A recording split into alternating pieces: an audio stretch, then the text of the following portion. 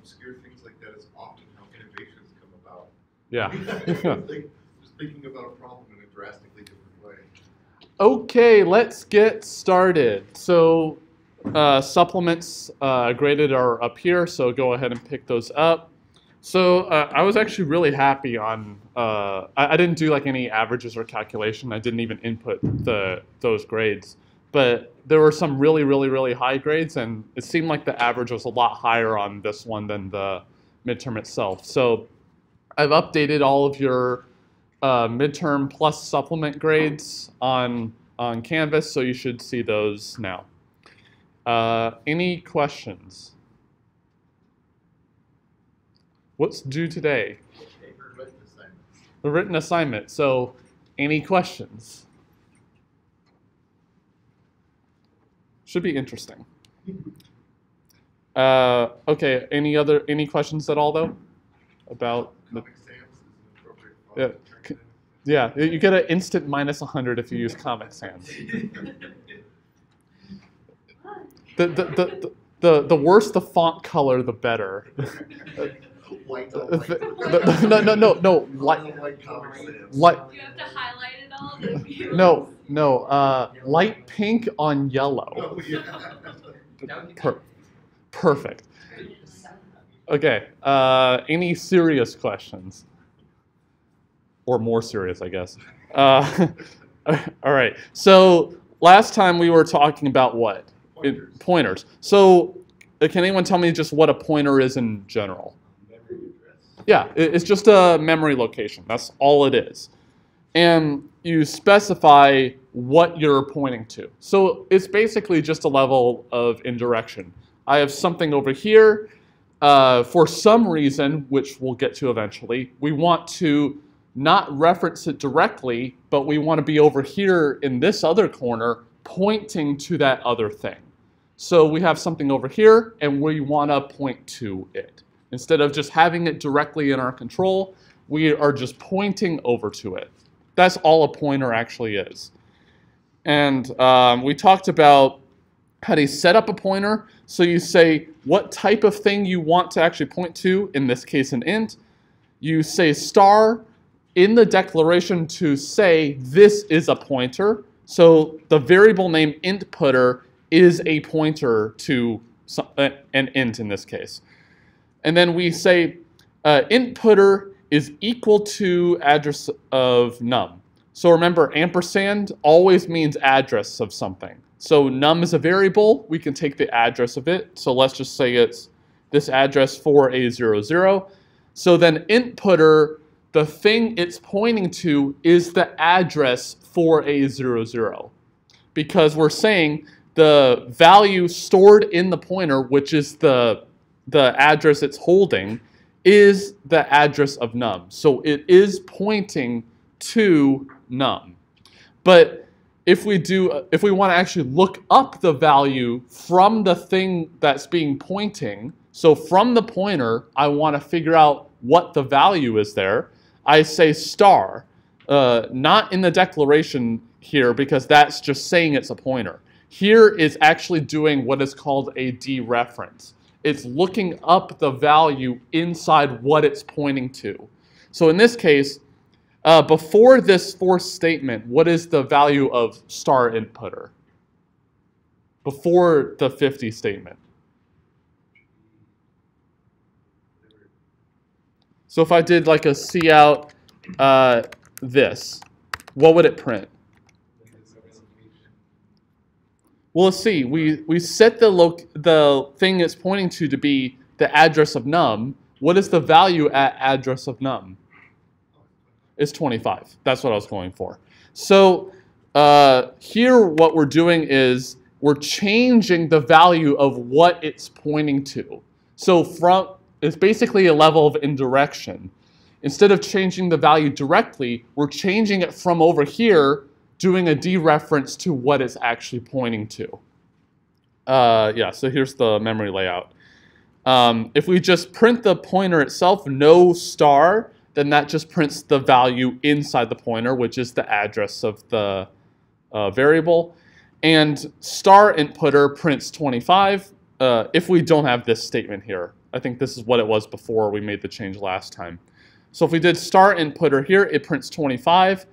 If we do star inputter equals 20, we're changing the value inside of num. So we're actually changing num and the value being pointing of inputter at the same time because they're referencing the same location. Num is just a normal variable. It's at some location, but inputter is pointing to the exact same place. So whichever way I change it, either directly or indirectly via the pointer, then both values change because they're really the same thing. Okay, so then we saw a relationship between arrays and pointers in that an array itself, the name of the array itself is just a pointer to the start of the array. And if I want to look up, say, index 1 of an array, we normally would just say square bracket with a 1 on the inside. But we saw that we can actually use a different notation to do the exact same thing. Meaning the starting address of the array plus 1 means move one whole location further. And then if you wrap the whole thing with a dereference on the front, then I look up the value in that place, the one location further, whatever that is. Well, in this case, it's inside the array, so we know that it's going to be one location ahead of the start of the array. The start of the array is 4 in this case, so the next place has value what? What is the next value after 4 in the array? 7. Good. So when I do this, when I say star of the start of the array plus 1, meaning move one location further, then I'm looking up the value in the next place in the array, which is 7 in this case. So in fact, we could either do the square bracket notation or we can do this notation. Which one is easier to read? The square bracket thing, or doing star with add addition like this? Square bracket's a lot easier. But just note that sometimes you'll actually see this, and there's actually a reason for that. If you want to actually implement some algorithms in the standard library, you need to know how to actually do this, because sometimes you don't have access to the square bracket operator, or the square bracket operator could mean something else. So there's something that's related to pointers that allows us to do something like this, and you should do it in those cases, but the vast majority of the time you're going to do square bracket because it's just a lot easier, and most structures use it in the way that you expect. So there are just many ways of looking up values in an array, essentially. Okay, so that's exactly what we just said. And we started this last time. So this isn't really that important, but it's just you'll see this sometimes. So we might as well just talk about it a little bit. You can, because these are just integers, the pointers themselves are just integers, you could do mathematical operations on them. So you can do plus plus, meaning move the pointer ahead one position, or minus minus, move it back one position. So it behaves the same like a normal integer. So there's nothing really special here. I'm not sure why that's there.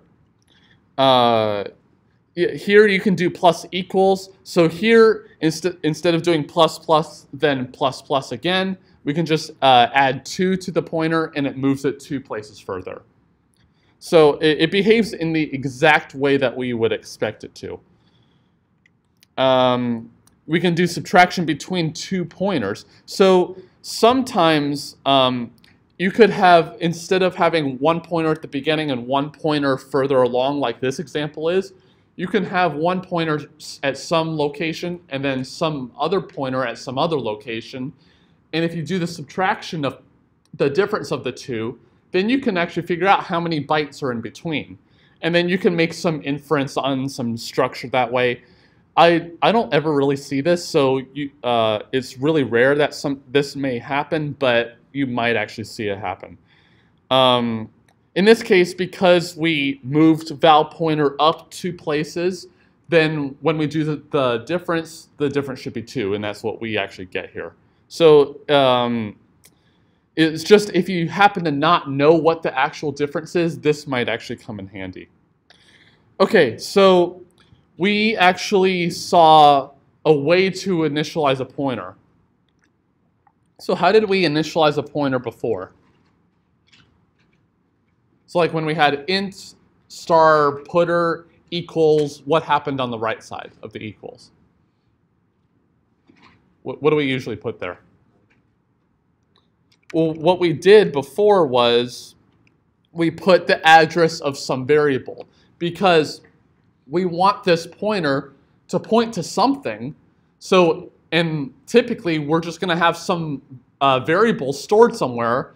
I don't know what address it is. So like if you look at this source code, do you know what address that this is going to be stored in?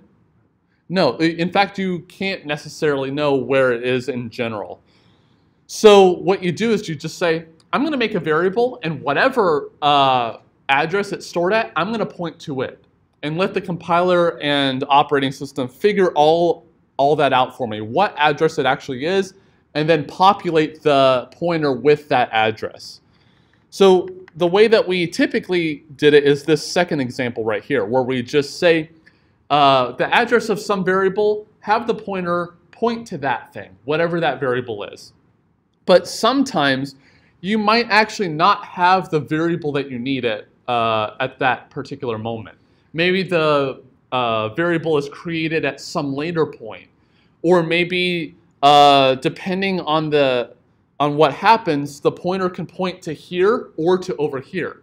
So maybe like from user input, you can say, if the user's input is valid, have it point to this variable. If it's not valid, point to this variable. And so you can't actually set it to anything. You can't set it to a variable necessarily because it actually might change. So there's a reason why I say the wrong way here. So let's actually see the wrong way. Don't ever code this, the first one, because there's a much better way. So it's just that you will see this all the place. So this is one way that people have initialized pointers for a long time. And you do it by saying equals capital N, capital U, capital L, null. So anyone happen to know what null is?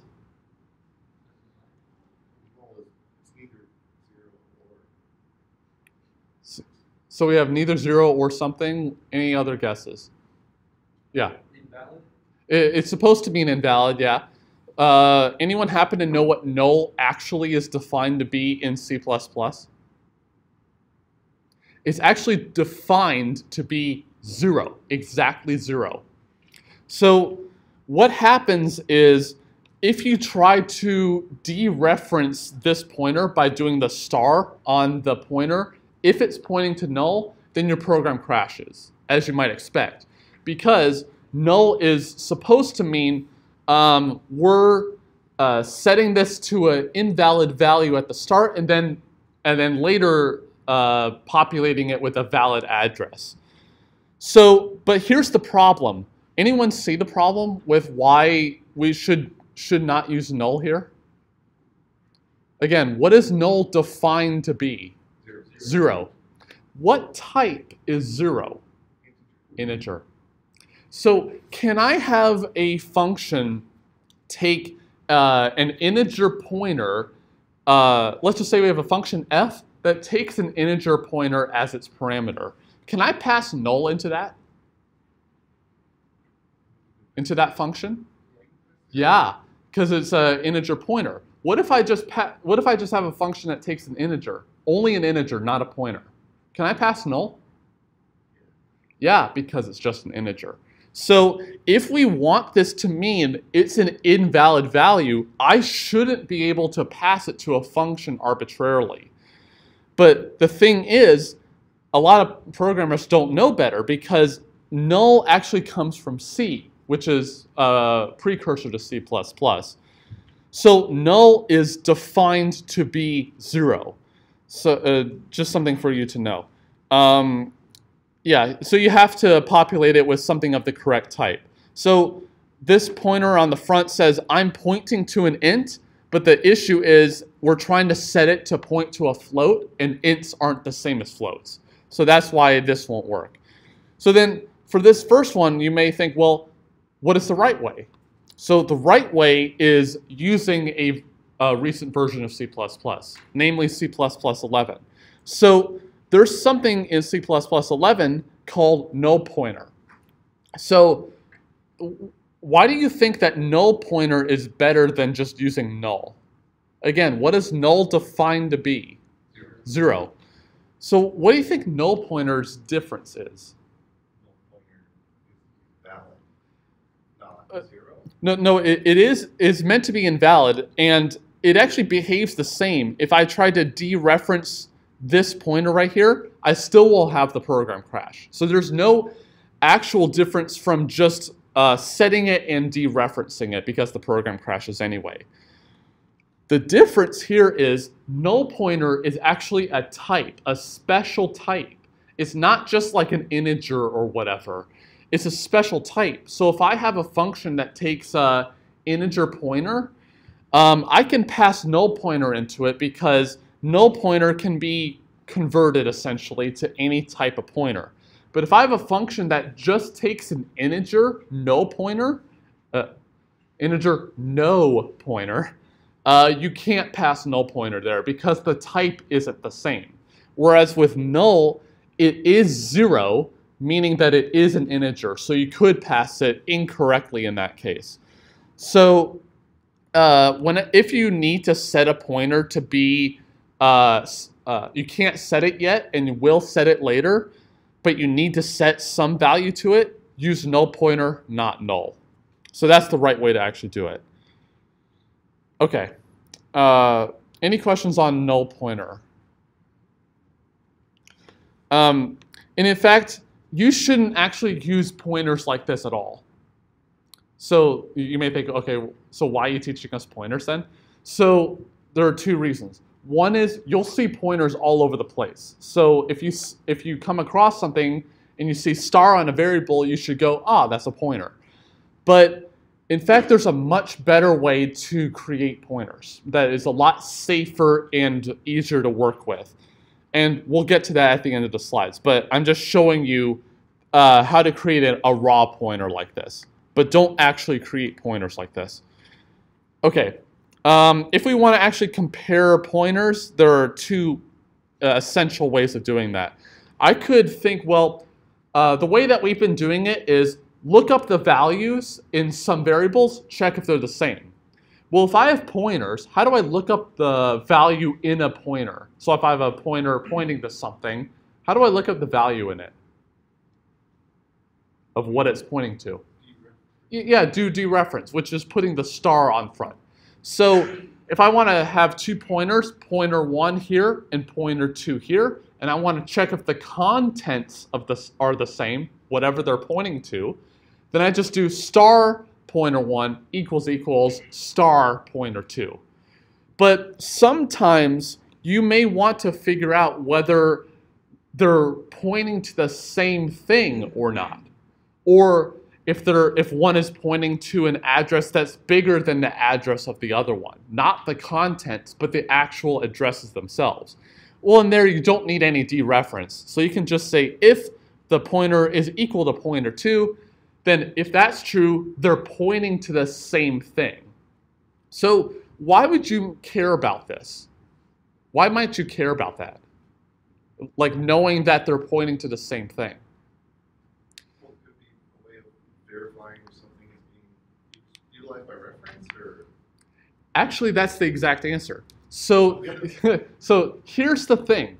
So when your program quits, okay, so like the program's done, what does the operating system do with the memory that was used by your program? It marks it to be utilized by something else. Marks it able to be utilized by some other program. Great. Well, what if we have 2 things pointing to the same location?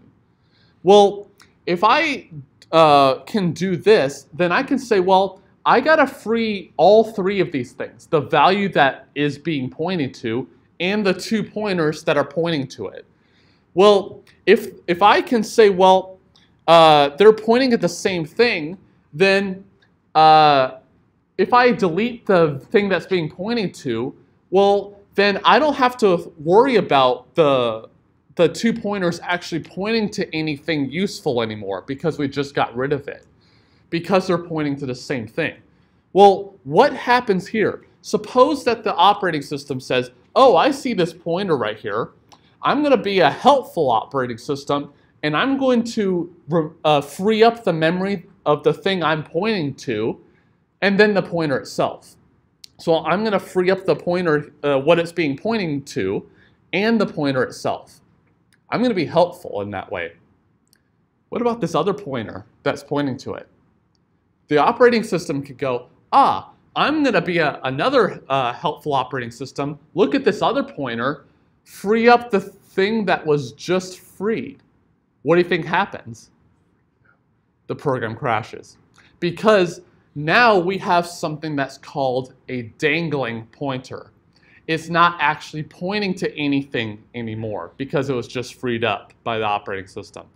So if we can figure out, we have 2 pointers that are pointing to the same thing, then I only need to do 1 free of this location. I don't need to do 2.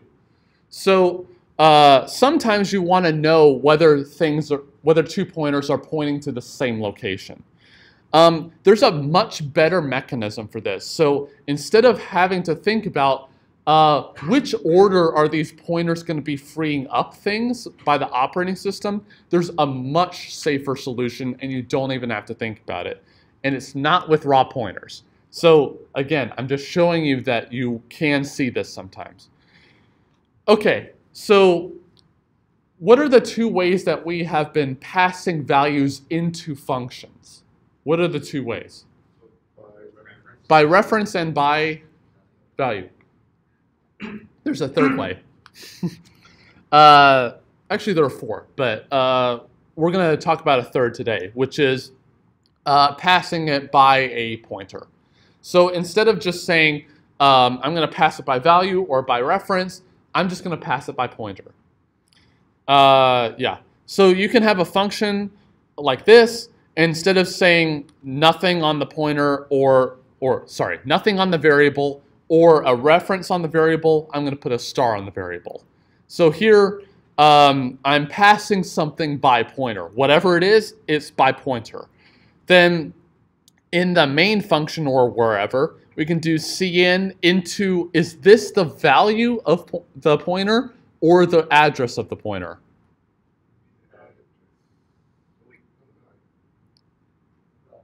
It's the value because we have the star on the front, and it's not the declaration of the pointer. So here we're actually setting the value of whatever the pointer is pointing to. And then, well, what is a pointer in general? It's an address. So whenever I call the function getNum, in this case, I need to pass an address. Well, can I just pass... So there's actually an error in these slides, and it's not my error. We need to actually pass in an address. So let's just say here that well, it's actually not wrong, but it's incomplete. So let's just say we have an int num and pointer, and the pointer is looking at num, like this. So we have a variable num. We have a pointer that's pointing to the address of num. So then we need to pass in an address. So is this passing an address? Ampersand num, like this. Don't answer all at once. Is this passing an address? Yeah, because we have an ampersand in front of it. What's another way that I can pass in an address to this? Just the pointer. So that's another way I can do this too. So as long as I'm passing an address in, that's all that matters because this function is expecting a pointer. Okay? So you can do address of the variable itself, or if you don't have it for whatever reason, just pass in the pointer itself because we're expecting an address right here or a pointer. Yeah, go ahead. When you were just like showing the example, showing that you could also pass a pointer over there, notice you didn't put the asterisk. Would you usually put an asterisk over there? Good point. So why did I not put an asterisk right here? Right. So here I'm passing the address, the pointer itself. Whereas if I said star pointer, I'm passing the value in, but I need to pass an address. So that's why I said putter like this, because I'm passing a pointer, aka an address. So I just need to pass in the pointer or address. Or I can just do ampersand num like that. Yeah. Why did you put the star in the function header, the star for the pointer? Because like if it's an address that is receiving, doesn't that point to the value in the address? So here it's a declaration. So the declaration of a pointer means I have to put a star there saying it is a pointer, but it's not it's not doing a dereference there. If inside, so good question. So if inside the function somewhere I say star pointer there, that is doing a dereference. So it's in the declaration where the star is necessary to say that it's a pointer, but it's not doing a dereference there. If I'm using it normally, like a normal variable later with a star, that's a dereference. Other questions?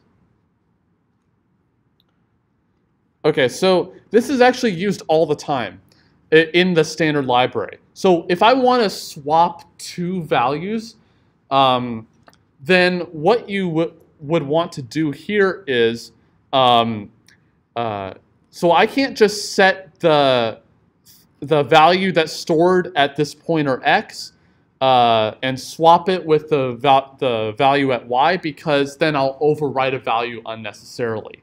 So what we do instead is we create a temporary, have x be assigned to the temporary, then overwrite x's value with y's value. Now temp has the original value of x, so then I assign that original value back to y. So in fact, we can do swaps this way. And in fact, in the standard library, this is almost the same thing as the real implementation of swap. So if I want to swap two arbitrary things, this is almost identical to the actual implementation, which is pretty cool. So if I want to swap the location of two arrays, for example, or at least the things that are being pointed to by the arrays, then I can do something similar like this. There's a little bit more work there, but if I want to swap the values at the beginning of two arrays, then you can just pass it in like this.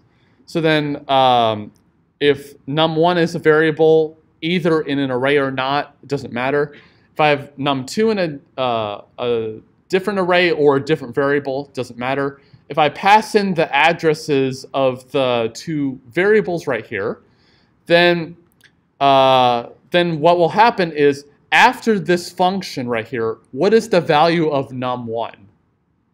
Just the variable itself. After this function.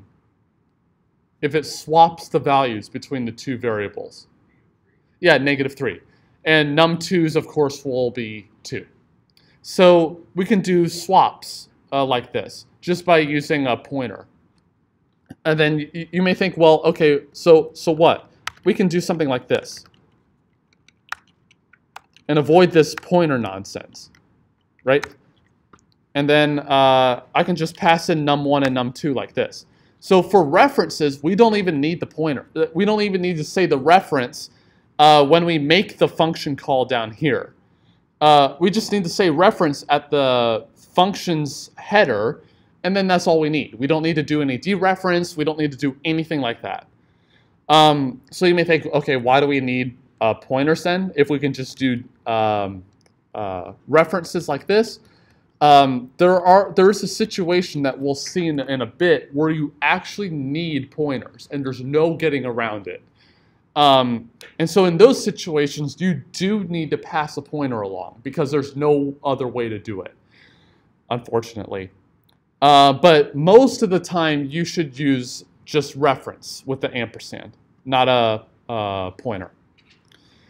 So if you want to pass in an array, remember, what is the name of the array itself. If we have an array called ARR, what is ARR itself? Yeah, it's just an address. And in other words, it is a what? Pointer. It's just a pointer. So if we have a function that's expecting a pointer, I can just pass in the name of the array, and because it's a pointer. Yeah, so it could be the address of the first element of the array is one way you can go, or you can just pass in the address of the array, which is the name of the array itself. And you can use square brackets or pointer arithmetic as before. There's no difference here. So now let's actually get into something that's a little strange. So remember const? So what is const? It can't change the value. So let's just say we have a really important piece of data right here and we don't want to modify it. So we want to put it into some variable const or something. Well, what if it's like a lot of data and we don't want to make a copy? Well, what we can do is save it to a pointer, and then if we need to move the pointer around, the pointer is easy to move. The contents aren't easy to move, but I can just move the pointer between variables and have it still point at the important information. Well, here's the thing. Should the pointer itself be constant? Not the value it's pointing to, but the pointer itself be constant. Maybe we don't want to have the pointer go to another variable and that variable now has access to the important information. Maybe we want to make the pointer itself constant. Or maybe we can have the situation where, yeah, you could modify the data all you want, but I want to have the pointer constant and have the data potentially changeable, so not const. So this is actually kind of convoluted in some sense. So if you want to have a pointer pointing to something that doesn't change, but the pointer itself can change, then you want a pointer to constant. So the way that you read this is you look at the pointer and you go in a counterclockwise fashion. So you start at the pointer right here. So it's definitely a pointer, but what is it pointing to? So what you do is you go counterclockwise around like a spiral. You go counterclockwise, and then what do we find next? Const double. So in this case, the pointer is pointing to a const double. And then we keep going, and it's called rates. So it's a pointer that's pointing to a const double, and it's called rates. So that's how you would actually create a pointer that the pointer itself can change, but it's pointing to something that can't change. Okay, any questions on that? So if you think that that was kind of convoluted, hold on to your hats. So what if we want the pointer itself to not change? The stuff it's pointing to can change, but the pointer itself can't be assigned to a different variable. It's just a pointer that can't change. Then you want a constant pointer. So what you do here is, so this is easier to read. So here, again, you do counterclockwise fashion. So, but here you actually go down instead of up. So you go down from the pointer, and you go and you see, oh, const. So this pointer right here is, the pointer itself is constant. So the pointer can't change, and you keep going, and you see, oh, here's an int. Oops. Here's an int. Is the int itself constant? No. So this is a pointer that can't change, but it's pointing to a normal int that can change. So the pointer can't be assigned to anything else, to some other variable, but the thing it's pointing to can change. Ready to repeat ourselves? So what if you want a pointer that can't change and the data itself can't change? Then you want a constant pointer to a constant int. Enough constant there? So here you go down like before. You have a pointer, and you see, oh, it's const, so the pointer itself can't change. And then you keep going, and you find, oh, const int on the front. And so this is a pointer that can't be assigned to another variable, so it's const, because it's const. And it's pointing to an integer that can't change. Okay, so we have 4 situations here. So we can have pointer can change, value can change. Or we could have pointer stay the same, value change. Or we can have pointer change, value stay the same, or both the value and pointer stay the same. So there are 4 possibilities there. So it depends on your situation. Do you want the data to change, or do you want the pointer to change? Depending on your circumstances, you may want one situation or another.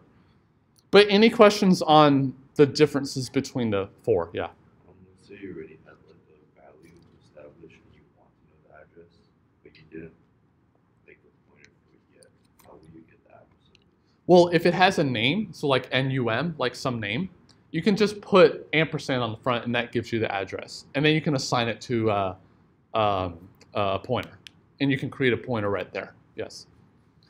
Other questions? So now let's get into something dangerous. You guys feeling dangerous? No. So, I'm feeling dangerous, so let's actually do something dangerous.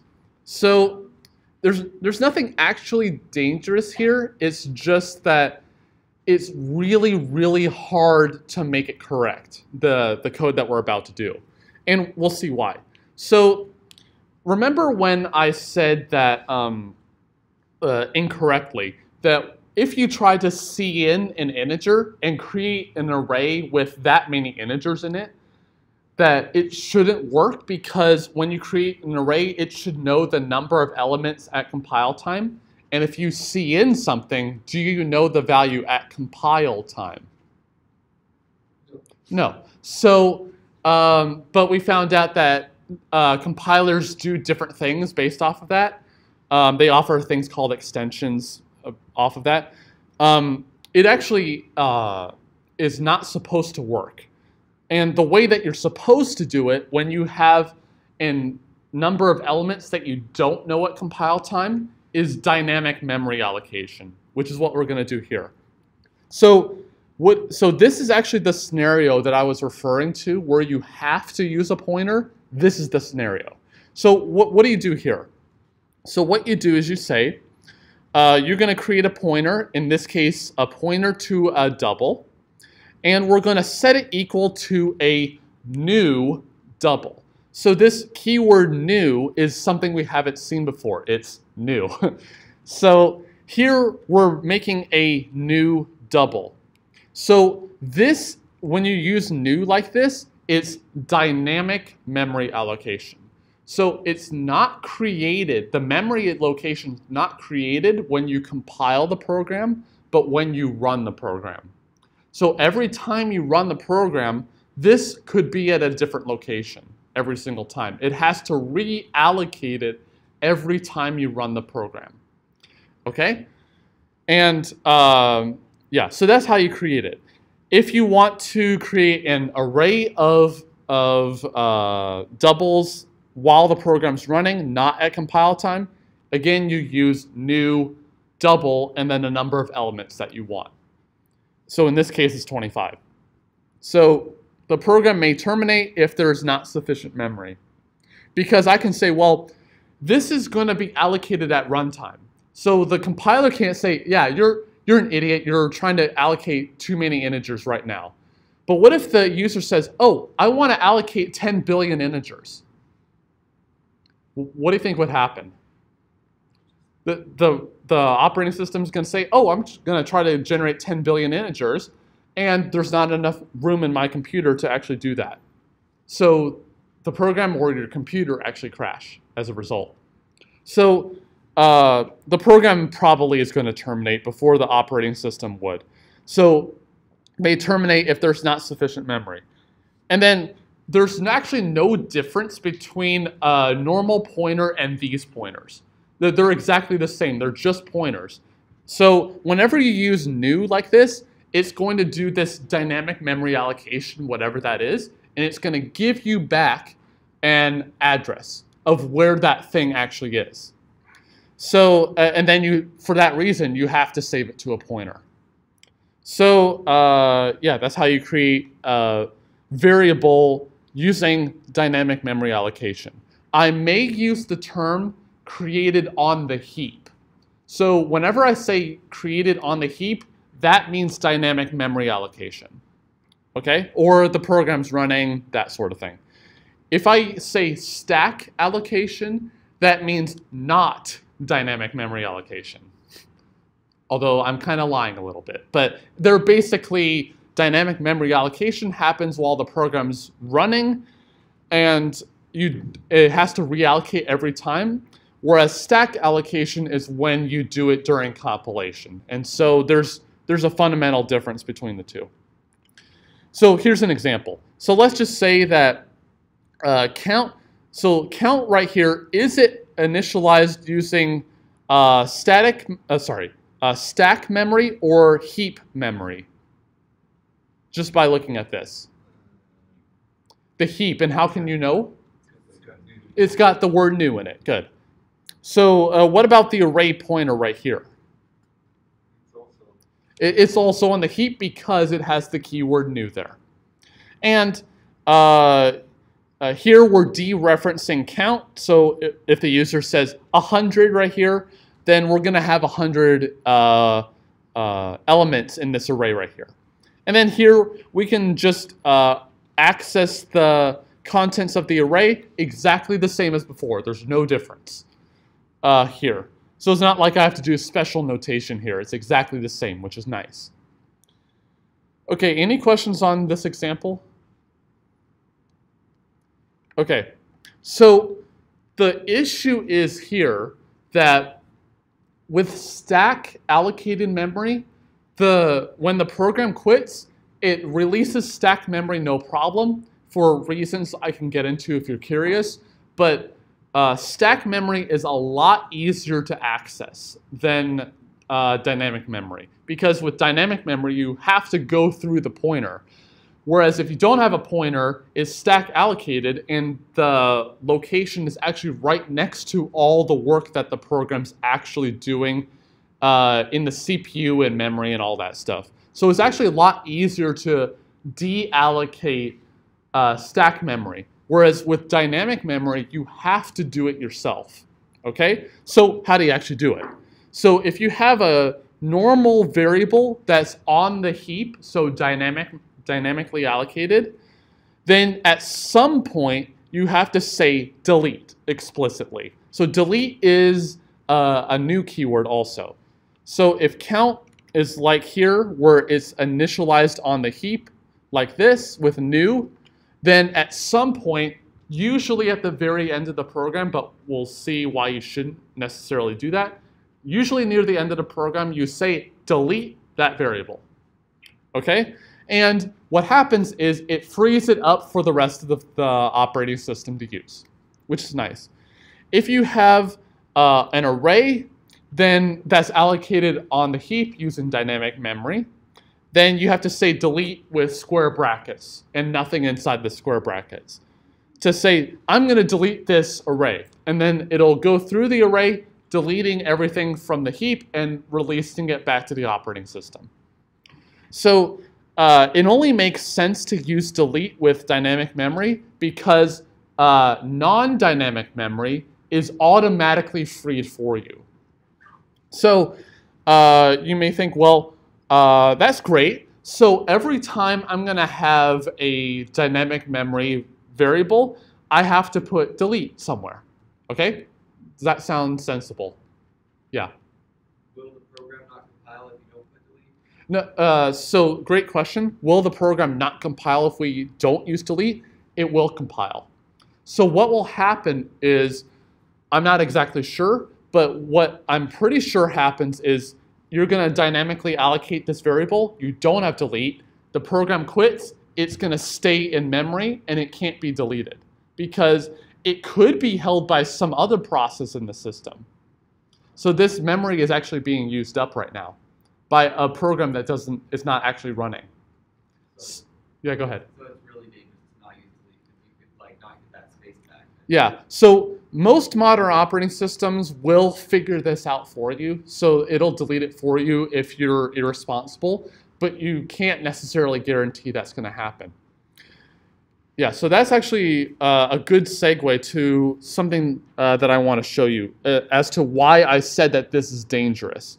So why is this dangerous? So let's just say that we have an integer n, cn n, and then we create an array on the heap like this. So we create a new memory on the heap, and then we do stuff, and then I'm a good programmer, and I say delete array at the end. So if the program was exactly like this, is there anything wrong with the program? This is not a trick question. No, because this is exactly what we're supposed to do. If we have a variable on the heap, which is ARR in this case, and it's an array, I have to say delete with the square brackets at some later point. No problem. By the way, do I have to say delete n? No. Is it? And the reason is why? It's not dynamically allocated, and you don't have to do that with non-dynamic variables. Great.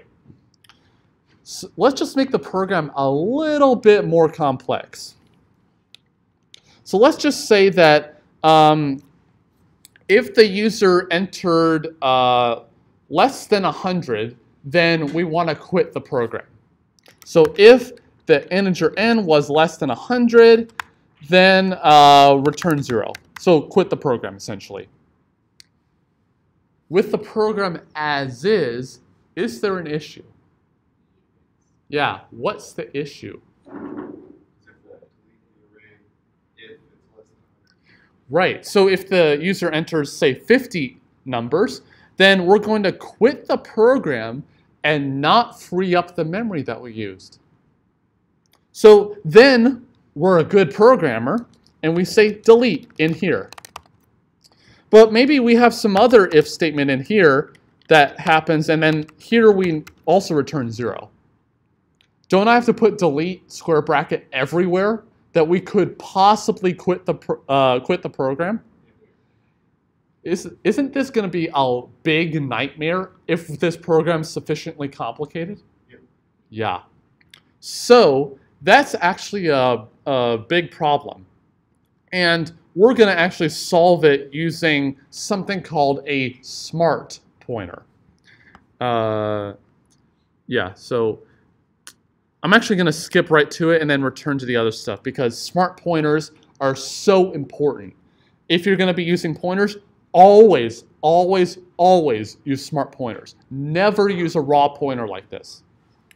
So, and I'll return to the other slides next time. So, what's a smart pointer? It's a pointer that behaves like a normal object, like a normal string or anything else.